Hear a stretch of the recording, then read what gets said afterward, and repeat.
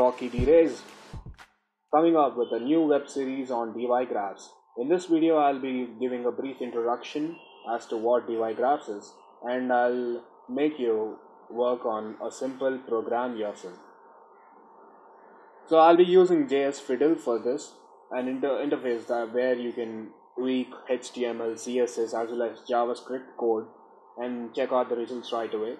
As you can see, you can write here your HTML code, CSS over here, JavaScript here, and the results will appear over here. So without any further ado, let's start off Dygraphs. So the first thing I would like to teach you is basic usage.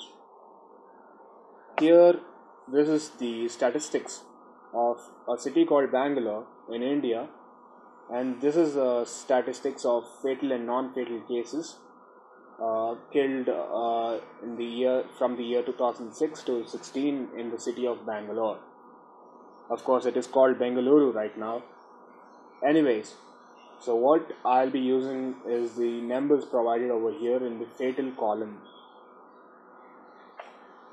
So to do that, first we need to give a script of Dygraphs. We need to connect this HTML with a script.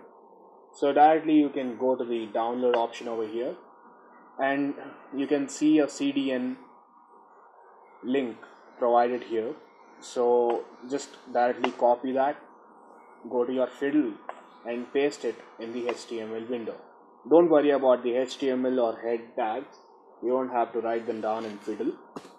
And go down and give a body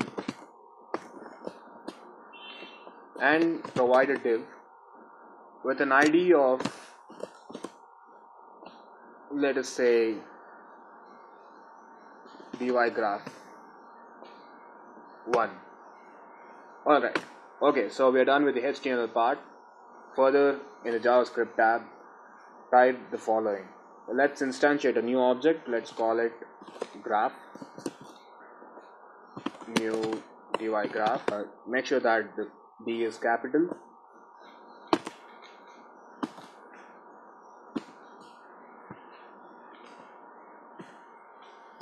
Document get element by ID. Now whatever you have called your div element, give the same name over here. Okay, and then this is where you type in the data that makes the chart. So start off with the X and Y axis.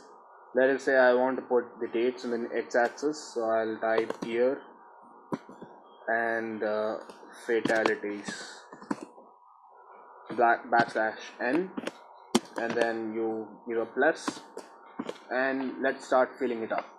So in the year 2006 we have 880 fatalities. So 2006,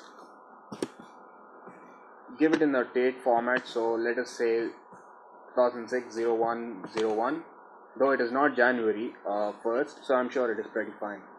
Okay, so as I told you, we have 880 over here, and then give a \n, and again repeat the process. So 2007 01-01, then we have 957 over here, again \n. So to test it out, just type run over here. So as you can see, there is just one graph over here. It is of course linear because we have provided only two values. Now feed in the rest of the data in the similar way. I'll do it quickly over here.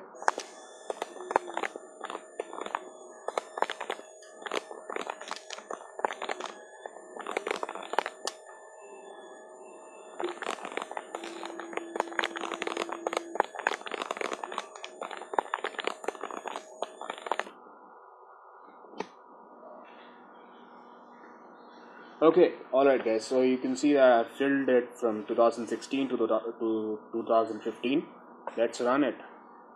Alright, as you can see, we have a wonderful graph showing us that there has been significant decrease over here in 2009, but of course again it shot back up, but there has been a steady decline.